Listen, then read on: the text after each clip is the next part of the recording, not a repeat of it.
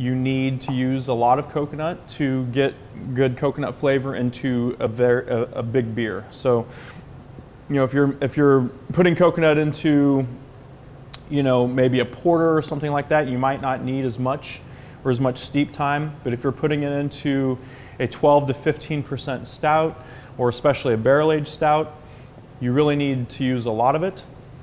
And you need full, I'd say that full steep time of 5 to 7 days, at least for us, what we found, to really get that flavor in there. And once you get that flavor in there, you'll probably tell yourself, I need to use even more coconut next time I do this. For instance, this year for Fantastic Voyage, we increased the amount of coconut by 25%. And I was happier with it. And I'll probably increase it again next year because I want to be even happier with it. And everybody that I talk to in the industry that uses coconut is always talking about how do we get more coconut flavor into these beers.